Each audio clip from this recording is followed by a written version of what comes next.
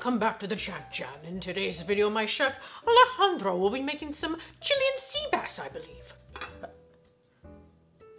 Alejandro! Where the f is my Chilean sea bass? Welcome to the Laura Legends kitchen, where in today's video, I am actually going to be taking over for Chef Alejandro because he has been involved in an unfortunate schmelting accident. Yes, he has. Okay, that was really bad gold member impression, but let's go with that. So yes, Mr. Hammond, I'll get on that, sir.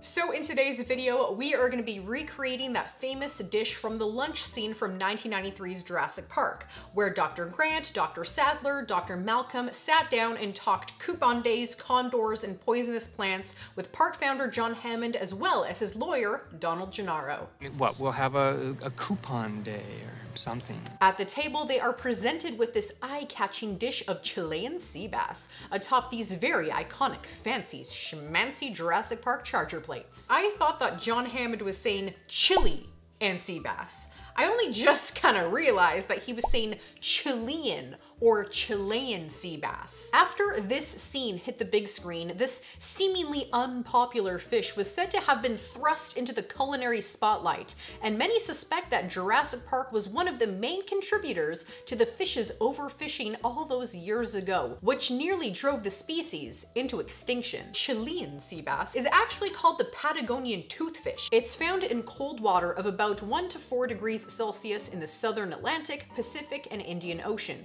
The average weight of a commercially caught Patagonian toothfish is about 15 to 22 pounds, and large adults can exceed 222 pounds and live up to 50 years. This fish used to be considered a trash fish. It was very oily, and fishermen actually threw it back into the water. Then this guy called Lee Lance, who was a fish wholesaler, saw this fish being wasted and thrown back into the ocean, and he wanted to bring it to the American market to capitalize on this ratty fish. So he gave it a makeover with a new name, Chilean sea bass. After being featured as a high-class meal in Jurassic Park, the relatively unknown fish became one of the most in-demand and high-delicacy fish served in upscale restaurants all over the country in the 90s. Because of this demand, Chilean sea bass stocks were being depleted, and it was up to environmental groups alongside chefs to take on the campaign, Take a Pass on Chilean Sea Bass, which encouraged chefs to take the fish off their menus until populations were back to sustainable levels. Unfortunately, even now, the Chilean sea bass is still overfished in certain regions. You can, of course, buy it from costly, sustainable sources, but because of that, you're gonna be paying a lot. Living here on the West Coast in British Columbia, Canada, this was so hard to track down. I was able to track down one place that offered this Chilean sea bass, and that was Inlet Seafoods in Port Moody. You guys in the US apparently have Chilean sea bass fillets in Costco, like these Kirkland packs, and you guys can actually find this in your grocery stores. So if there's anyone around Vancouver or living in BC here in Canada, I will leave a link down below to Inlet Seafoods if you want to, recreate this dish yourselves. Just finally give this Chilean sea bass a try, see what all the hullabaloo's about. But be warned, it is very, very expensive. It just looks big because it's on ice. But these 5 fillets altogether was $88 Canadian. So dare I say I spared no expense? Oh no, is that phrase copyrighted? Let me try that again. Dare I say I did not hold back the funds to purchase this item? And that's gonna catch on nicely. So to go with our meal today, I have this amazing Jurassic Park dinnerware set that we're gonna use to actually plate our fancy-pantsy lunch today. You can find this officially licensed set inspired by the plates used in the movie on toink.com. This 16-piece set comes with place settings for 4 people, including 4 dinner plates, salad plates, soup bowls, and mugs. Each piece features the classic Jurassic Park logo with gold trim around the edges of each dish. And there's even a little surprise at the bottom of the soup bowls. There's a little T-Rex gold footprint. These are not microwavable or dishwasher safe, so you're gonna wanna hand wash these babies only. It's a far cry from the Tiffany & Co. replica plates that range anywhere from, $300 to $600 just for a single plate. And heck yes, I'm totally grabbing grabbing one of these plates to put in my Jurassic Park collection, and I'll get a little stand for it so it can kind of sit upright and be displayed nicely. So if any of you are interested in this super cool and unique set, I will definitely leave a link to this down below in my video description. I'm more of like a skip the dishes, takeout, Chinese food kind of girl. I don't really do that much cooking at all. If I have to, obviously I will cook, but it's just so let's do this. Okay, get pumped up to do this. Okay, so because I have no idea what the heck I'm doing, I'm gonna follow this binging with Babish YouTube video. I guess it would have been nice to have more than 15% on my iPad. Laura, I don't have the gift of foresight. I'm not Elrond. There's no way I could have saw this coming. And I already have all the ingredients, so let's just follow this as best as we can. Try not to set the house on fire, and let's try not to get sad and call our mom, because mom should be here cooking this for us. I'm so scared. Why can't you be here to cook it for me? Mom, I have to do this scary oil thing where I like fill the pan with oil and I have to like deep fry stuff. And just be very careful not to overheat the oil. Yeah. Okay, step one, peel the sweet potato. Do I have to wash a sweet potato? Probably not. I don't know. Oh my god! I just dropped my potato in the garbage. I'm sure it's okay. Now I had to actually buy this because I don't have a handheld spiralizer at home. How the heck does this work? Oh!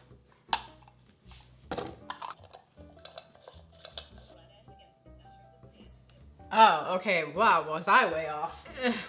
Oh, there's a hair in there. Oh, cool, look at that. We're making food. This is such a handy little gadget. It's a must-have. Oh! Ow! Dante!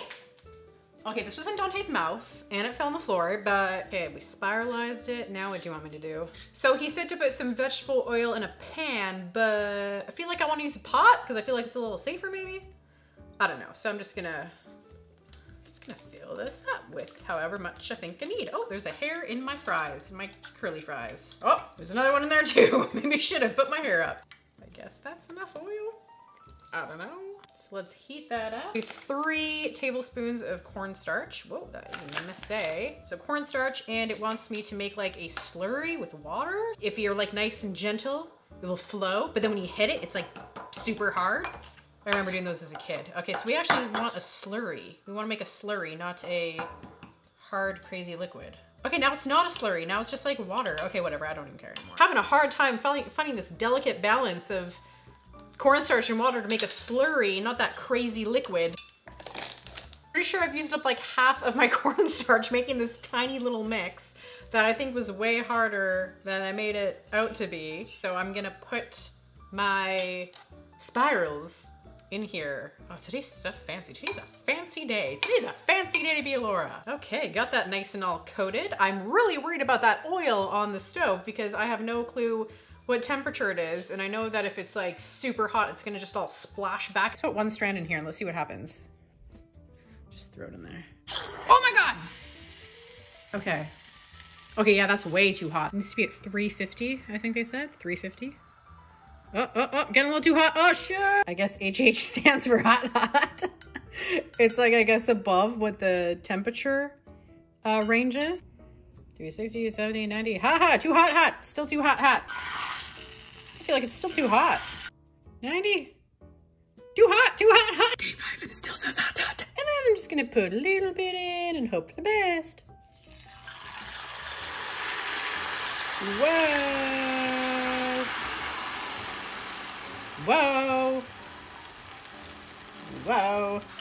Not aggressive.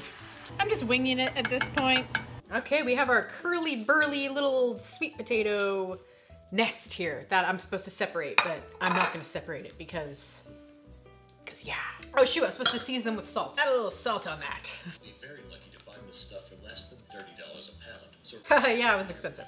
I'm not gonna shock green beans in an ice bath after cooking them. I'm just gonna cook some green beans and hope for the best. I've actually never cooked beans before, so am I supposed to like just cook them in water? Weird, winky, misshapen tomatoes. Okay, so I need 6 weird looking tomatoes. Okay, tomato step done. That was easy. Don't taste, that's mine. Oh no. Do you think I can catch this giant one in my mouth? Okay, let me see. Oh my God, I did it! finely chop 1 tablespoon of fresh rosemary and 1 small shallot. I've never chopped a shallot in my life, so let's see if we can chop the shallot. Why is there water boiling? Oh, the green beans, shoot. Oh my God, I totally forgot. That should have been cooking like 10 minutes ago. Oh, wow, way to open up that bag, Laura. What's parboil? What's parboil green beans? What does parboil mean? Parboil is used as a verb to mean partly cook food by boiling, as in parboil the vegetables in salted water for about 5 minutes. My eyes are all watery. Okay.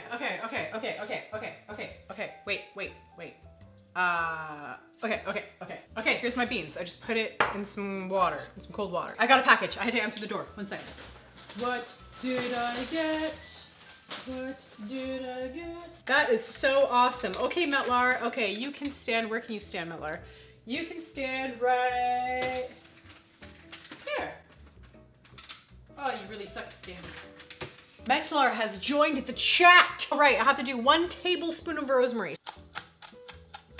Oh, look at me. Time to cook the sea bass. Okay, got our sea bass cooking. Non-stick my butt. Look at all that. Look at all that stuck to the pan. Flit. Flit. Flit. Whoa. Ah, no, I lost it. Oh, no, I lost it. Oh, no. No. To get an internal temperature of 135 degrees. Let's not forget about you. And in here, I'm gonna put our shallots. Cook this for a mini wheat. So I need 1/2 cup of dry white wine. But he said to kind of double the recipe. Oh God, squat. Ah! Everything's always too hot. But in the video, he said to double his recipe. So I'm gonna do a whole cup. And then I'm doing 2½ cups of chicken broth. So 1, 2. Add all my rosemary. Hey, not sure how much parsley to add, but let's do a little bam. And you know what, let's just do 2, because I love lemon. So let's just do 2 tablespoons. Okay, time to add some butter. I don't know how much to put in, so I'm just gonna do a tablespoon, see how that works out. If I can get it out of there. And here's 2.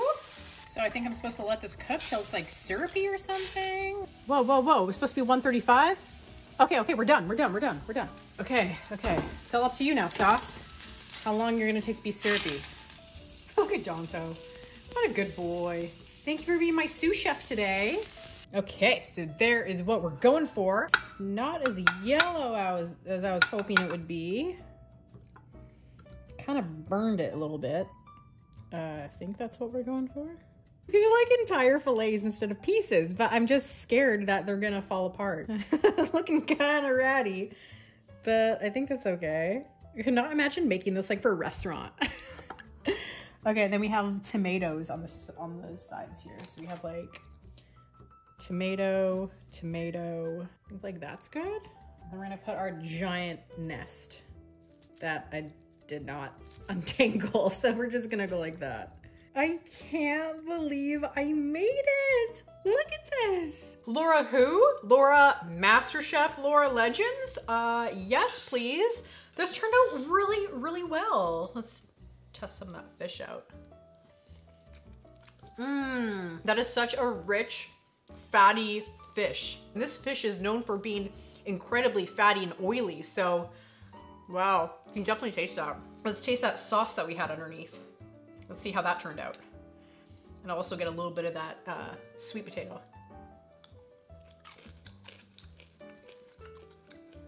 That's actually pretty good. Good job, Laura. That turned out okay. If there's anyone hiring right now, if you're looking for a chef, you know, just based on my resume, I can do fancy stuff.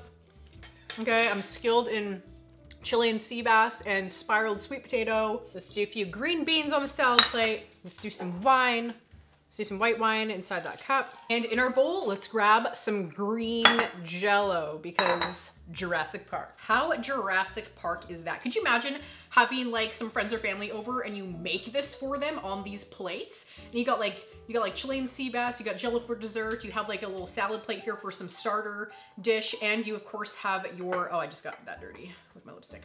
And then obviously you have your little mugs here, your cups. How cool is that? Don't taste that cool? Is that cool? So I hope you all enjoyed this video. You know, as complicated and difficult it looked, you know, on my end to make, it really wasn't that difficult. But it was really fun to do. And as a Jurassic Park fan, how cool is it to say that, you know, you tried this Chilean sea bass dish, let alone made, you know, an exact kind of replica, you know, in the movie, and to also have it on these plates, bonus. So very, very cool. So in the comments down below, I'd love to know some of your favorite movie and TV show foods out there. You know, these kind of specialized foods that are their own little niche inside of these movies and TV shows. Like Jurassic Park's got, you know, the Chilean sea bass, SpongeBob's got Krabby Patties. There's lots and lots of foods out there. There's lots in anime shows. So leave me some of your favorite dishes and let me know if you've tried to make them in the comments down below. So please remember to like, comment, and subscribe. I come out with new videos every week. I don't like lime. Come check me out on social media and help support the channel on Patreon. So thank you all so much for watching and stay legendary.